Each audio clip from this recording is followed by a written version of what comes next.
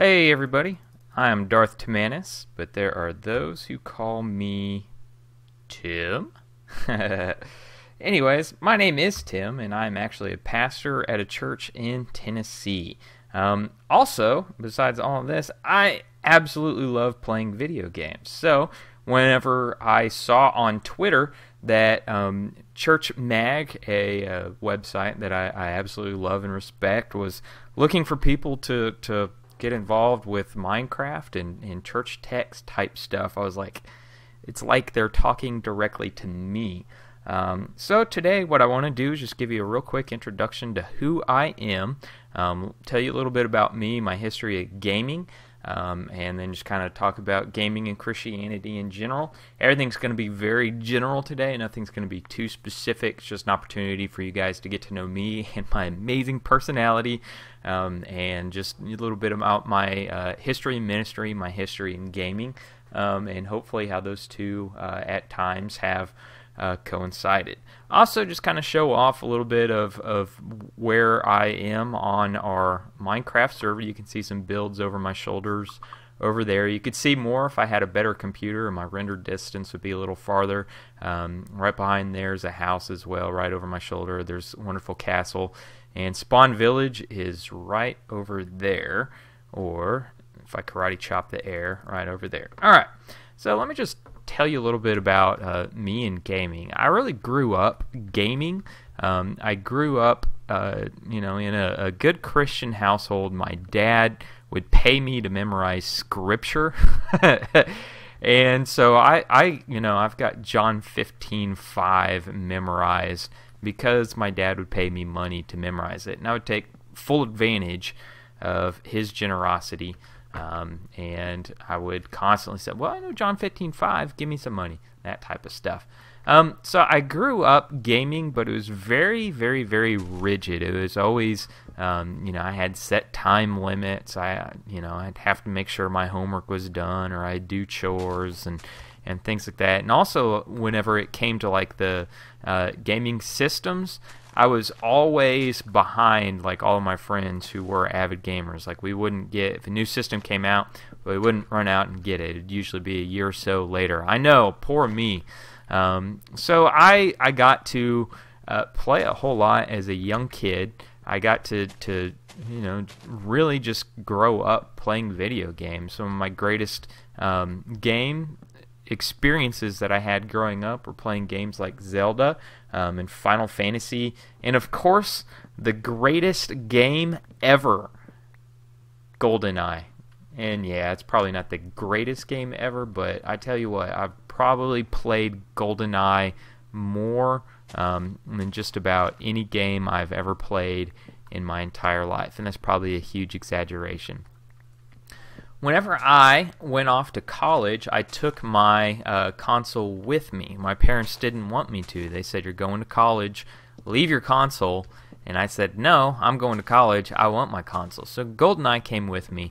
GoldenEye actually was a game that really was, is such a community-centered game. If you played GoldenEye with other people, it's just some of the most fun I had in college was playing with some of my frat brothers, playing GoldenEye in the frat house, and we would have tournaments and all that, fun stuff, just running around killing each other. I was one of the better players, too, probably because I played it a lot whenever it first came out. So played a whole lot of GoldenEye. And then something happened. I got saved. And I know I said I was raised in church, but I never really considered myself a Christian until my conversion experience. Whenever I truly decided I would follow Jesus and trust in Him for my salvation, I was being mentored by an older individual, and I just didn't see gaming as something that I, as a Christian, a young Christian boy, should be doing. And I wasn't a young Christian boy. I was 19, 20 years old at the time. And so I just kind of stopped playing video games for a while. Actually, I was focusing solely on ministry. I was focusing solely on finding ways to be a pastor in training and being mentored and sharing the gospel. I just didn't see how video games fit in there. I spent a summer as a missionary in Mexico. It's probably one of the best summers of my entire life, and it really came back from that with a mindset of I'm going to be a missionary to the people in the United States of America. So I came back with that intensity and that mindset. 2 weeks later, I was sitting on a couch with my roommate at that time, and he put a controller in my hand, PlayStation 2 controller, I believe. Put a game in there, and that game was Grand Theft Auto 3. And I fought, and I fought, and I fought, and I said, no, I shouldn't play this, I shouldn't play this, I shouldn't play this. Put the controller in my hand. It's like, well, I can play this. Next thing I know, I'm running from the cops, and like I've got like just all these weapons. I'm like shooting everybody. I'm blowing everything up, and I was hooked, absolutely hooked. And so college really, from that point forward, became video game focused for me. I loved gaming, and I gamed all the time. And you know, I'm not ashamed to admit it, but like one of my favorite game series is Grand Theft Auto. Now, I haven't played the most recent one. I really, whether or not Grand Theft Auto is a good game or not, it's not the discussion I want to get into. It's a good game, but the moral issues of it's not something I really want to talk about. But anyways, so, got into gaming a whole lot. One of my friends at work invited me over after work one night, and we sat down, and he put a controller in my hand. It was an Xbox controller, and the game that we played was Halo. Oh man, Halo is amazing. It was like playing GoldenEye again, and I just absolutely loved the game Halo. So I, at the time, had some spare money setting aside, so I went out the next day and bought an Xbox, and I bought Halo. And it was about the time Halo 2 was coming out as well. And if you know anything about Halo 2, when it first came out on the consoles, it was one of the first times that Xbox Live and Halo were as integrated as they were. It was a huge online community where you could get on, you could play with people from all over the place. I ended up getting a clan, joining a clan of gamers on the Red versus Blue community. If you know anything about Red versus Blue, they use video games to do animation and things like that.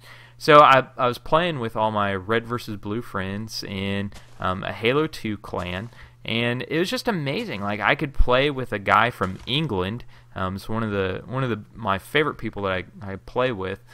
He was in England, I was in Tennessee, and it's like, why were he and I friends? Well, we were friends because we played Halo together.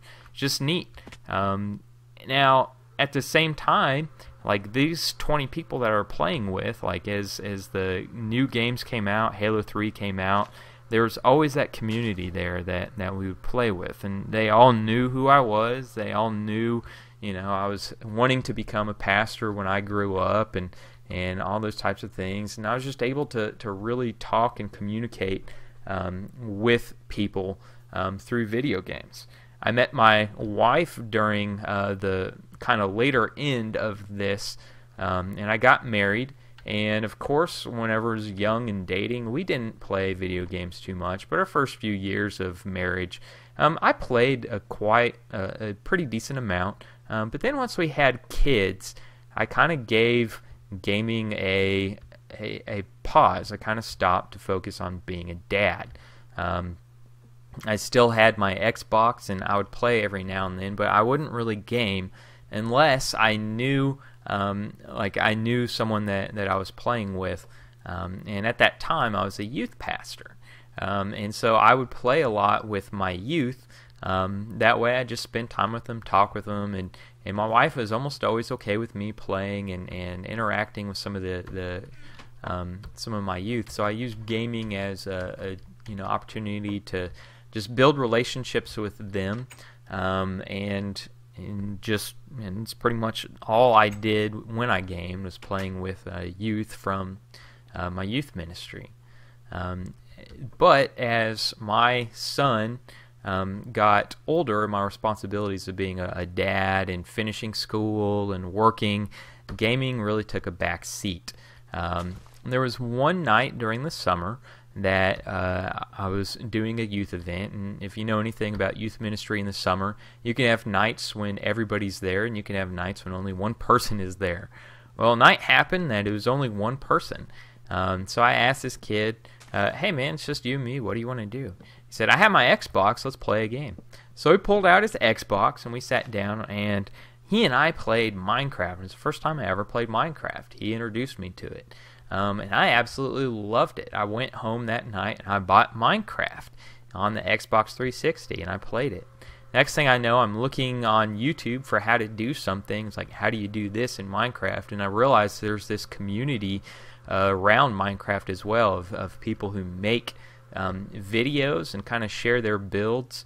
And so I really got into that community, and I started to make videos as well. If I am a YouTuber, I'm not as active as I used to be, but I would use Minecraft to kind of be on a server with other people, interact with them. They knew I was a pastor, and I just would build relationships with them and game with them and have fun and just kind of be myself. So I really used it to, I don't even want to say promote that I was a pastor, I was a Christian, or promote the gospel or anything noble like that, but I did just use gaming just to let people know who I was, let them know a little bit about my personality. It was a great time. I got to build a lot of good relationships with people that I still have, and I even got to use Minecraft to make a few sermon illustrations and use it kind of as an animation studio.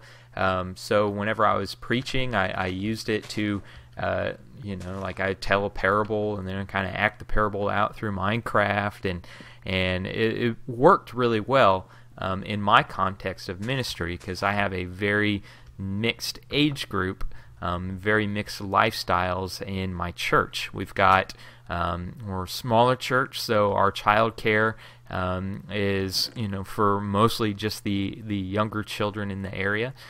So I try my best to plan my sermons out with a broad audience in mind.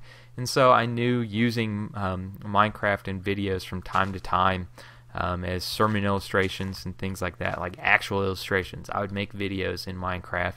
I knew it would be helpful, and it really would connect. The times that I did it really connect with younger people, really connected with the older people too, because they could see with their own eyes, like the story of Jesus, his story that Jesus told. Went really well. So whenever I saw an opportunity to kind of mix my own personality, my own interest of being a pastor, I wake up in the morning and what do I want to do? I don't always want to play Minecraft today.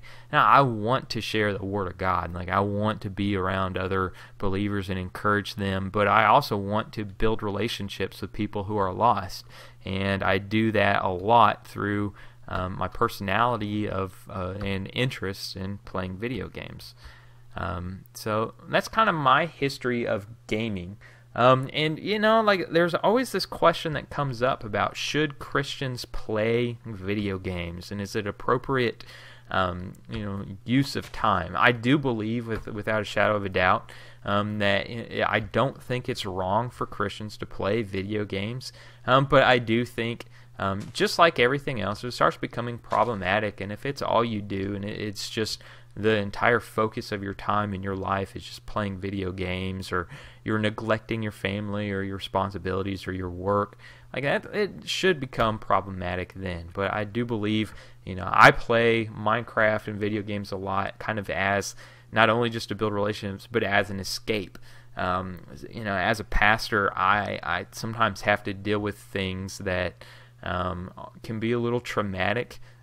Sometimes I can have as an introvert, just being around other people, it can wear me out. So I just kind of play video games as a way to recharge my batteries. I also read a lot as well, so it's not like it's my only source of escape. And Minecraft seems to be the place I really tend to go whenever I'm looking for an escape. there's someone else on the server going AFK right now, so I'm not going to be able to sleep.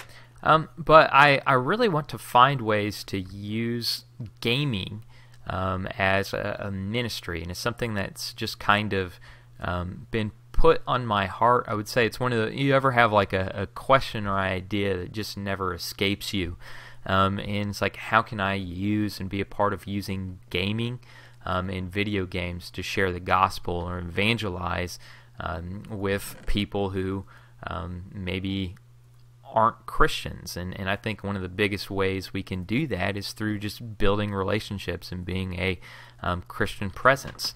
That's about as far as I've thought through it. I don't have answers now, but I'm always up for finding ways to use gaming to strengthen relationships, not only with other believers, and kind of what we're doing here on Church Mag, showing ways that we can use gaming and technology to strengthen churches and community in churches, but also ways to share and reach out to people who don't know Jesus Christ. That's kind of the broader picture. But anyways, I think that's a pretty good introduction to who I am, how I kind of use gaming, how I got into gaming, and how gaming has never really escaped me, even though I'm older. I'm 30.